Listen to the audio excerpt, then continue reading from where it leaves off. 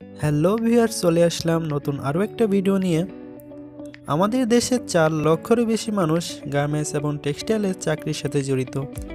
তারাই আমাদের দেশের অর্থনীতির মূল চালিকা শক্তি। অবশ্যই তাদের জন্য রয়েছে ভালোবাসা, সম্মান এবং শ্রদ্ধা। তো এখন মূল বিষয়ে আসা যাক।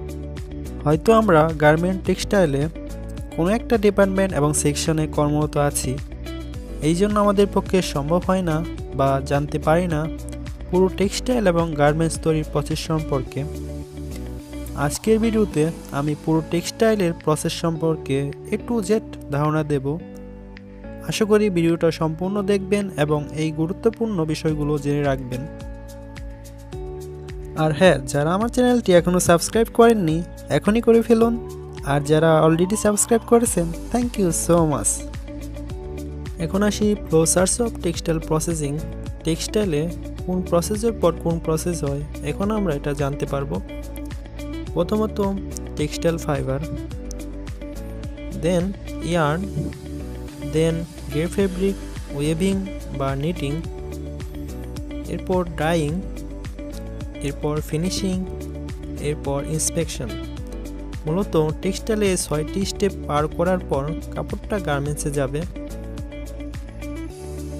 এখন আমি আপনাদের এই 6টি স্টেপের প্রত্যেকটা স্টেপ সম্পর্কে বিস্তারিত জানাবো, তাই ভিডিওটা কেউ স্কিপ করবে না, সম্পূর্ণ ভিডিও শুনতে থাকুন। ফার্স্ট স্টেপটা হলো ফাইবার। ফাইবার বলতে আমরা কি বুঝি? ফাইবার বলতে আমরা বুঝি তুলা। টেক্সটাইল ফাইবারটা পেয়ে থাকি তুলার গাছ বা প্ল্যান্ট থেকে অথবা পশু প্রাণীর লোম থেকে। যদিও আমাদের দেশে টেক্সটাইল ফাইবার বা কটন ফাইবার চাষাবাদ হয় না, ম্যাক্সিমাম ফাইবার আমদানি করা হয়ে থাকে চায়না থেকে এবং সেটা কম্প্যাক্ট আকারে আমদানি করা হয়। টেক্সটাইল ফাইবার দুই ধরনের হয়ে থাকে। ন্যাচারাল ফাইবার, যে ফাইবারটা মূলত প্রাকৃতিকভাবে তৈরি হয় সেটাকে ন্যাচারাল ফাইবার বলা হয়, যেমন কটন, উল, জুট এটসেট্রা। এরপর আসি সিনথেটিক ফাইবার। সিনথেটিক ফাইবার মূলত ম্যানমেড ফাইবার, যে ফাইবারটা মানুষের দ্বারা তৈরি সেটাকে সিনথেটিক ফাইবার বলা হয়, যেমন polyester, nylon, acrylic. Second step হলো ইয়ার্ন। ইয়ার্ন বলতে আমরা কি বুঝি? ইয়ার্ন বলতে আমরা বুঝি সুতা। মূলত তুলা থেকে সুতা তৈরির প্রক্রিয়াকে ইয়ার্ন ম্যানুফ্যাকচারিং বলা হয়। স্পিনিং মিলে ইয়ার্ন তৈরি করা হয়ে থাকে।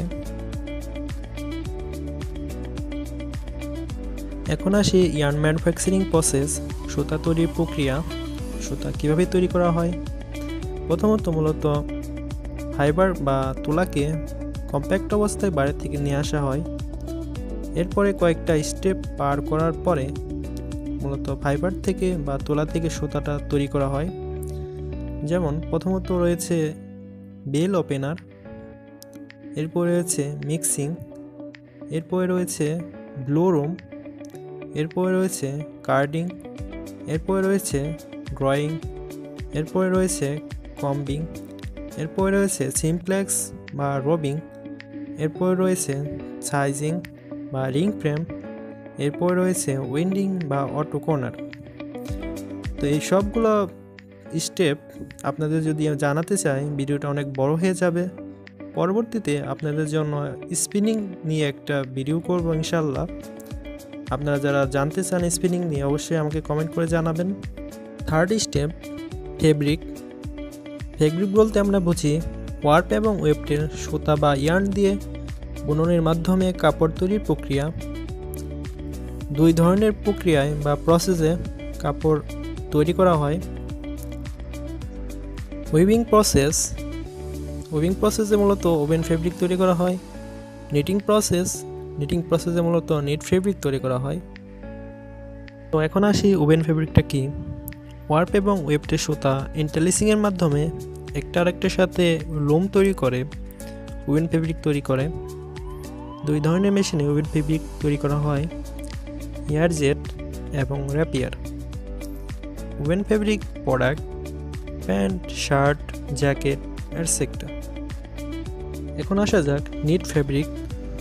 ওয়ার্প এবং ওয়েফটের সুতা ইন্টারলুপিংয়ের মাধ্যমে যে লুপ ফরমেশন করে তাকে নিট ফ্যাব্রিক বলা হয়। দুই ধরনের নিট ফ্যাব্রিক মেশিন রয়েছে, circular knitting machine, flat bed knitting machine.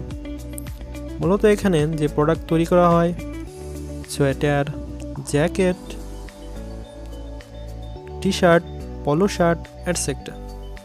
Number step dyeing. Dyeing বলতে বোঝায় কালার এবং পিগমেন্ট দিয়ে কোনো হোয়াইট কাপড়কে রং করা বোঝায়।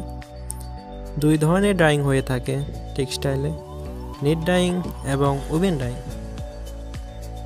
এখন আমরা দেখব NEET dyeing procedure. NEET dyeing কীভাবে করা হয়। উইন্স মেশিনের মাধ্যমে নিট ডাইং করা হয়। উইন্স মেশিনে মূলত নজেল রয়েছে 8 থেকে 12টা। প্রথমত নজেলের মধ্য দিয়ে হোয়াইট কাপড় ঢোকানো হয়, দেন উইন্স মেশিনের ভেতরে water, colour, temperature, detergent, soda ash, caustic ইত্যাদি কেমিক্যাল মিক্স করে দেন কাপড়টিকে ড্রাইং করা হয়।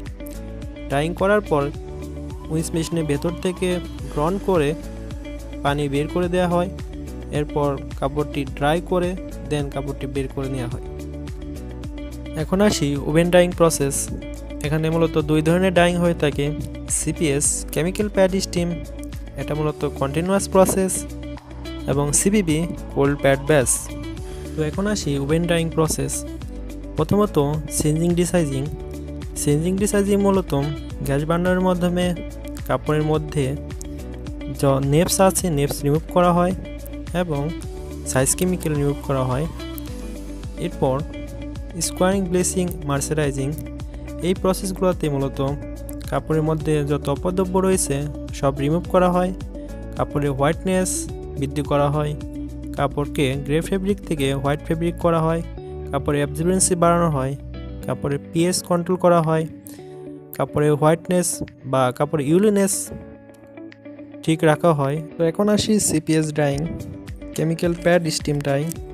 মূলত এটা একটা কন্টিনিউয়াস প্রসেস। এখানে সিপিএস প্রসেসে মূলত কাপড়টিকে ডাইং করা হয় কালার এবং ওয়েটিং এজেন্ট ইত্যাদি দিয়ে। এরপরে ডাইং করার পরে কাপড়টি প্যাড স্টিমের মাধ্যমে hot water, soda ash, caustic, গোবাল salt ইত্যাদি দিয়ে কাপড়টিকে কালার ফিক্সড করে হট ওয়াটারের মাধ্যমে কাপড়টি ওয়াশ করা হয় এবং ব্যাসিং করা হয়। এই ছিল সিপিএস বা chemical pad steam dyeing process. পরাশি CPB process, cold pad ব্যাস প্রসেস। প্রথমত কাপড়টিকে সিপিবি মেশিনে ডাইং করা হবে। ডাইং করার পরে ব্যাসারে কাপড়টিকে ব্যাসিং করা হবে 10 থেকে 12 ঘন্টা, যাতে ব্যাসারে পুরো কাপড়ে সমপরিমাণে কালারটা ফিক্সডভাবে যেতে পারে, সঠিকভাবে যেতে পারে। এরপর কাপড়টিকে ব্যাসিং করার পরে কাপড়টি ওয়াশিং মেশিনে ওয়াশ করা হবে। ওয়াশ করার পরে কাপড়টি ব্যাসিং হবে। এই ছিল CPB dyeing process. 6 number step finishing. এখন আসি ফিনিশিং প্রসেস নিয়ে।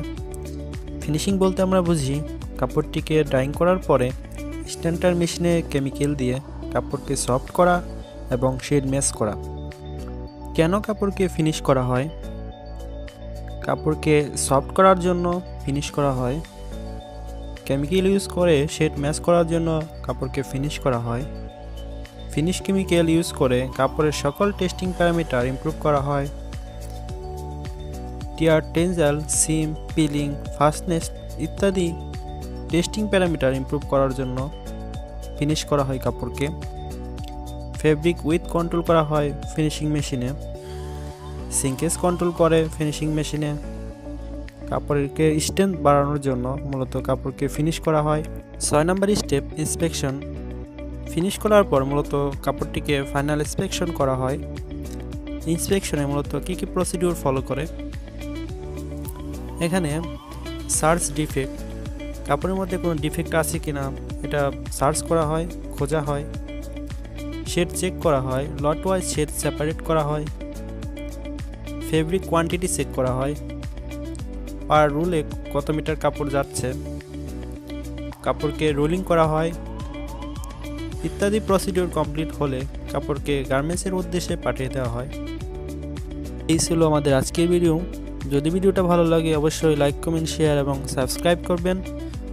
এবং পরবর্তী ভিডিওর নোটিফিকেশন পাওয়ার জন্য অবশ্যই আমাদের সাথে থাকবেন। তো আজকের মতো যাওয়া যাক। আসসালামু আলাইকুম।